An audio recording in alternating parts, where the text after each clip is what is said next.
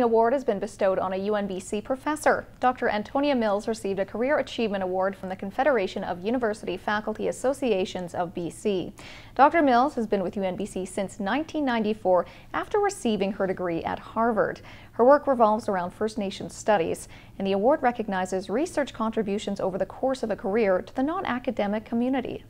I just feel so honored that the work that I've done in my career is being honored this way by the Canadian CUFA BC, Canadian University Faculty Association of BC. It's really a tremendous honor.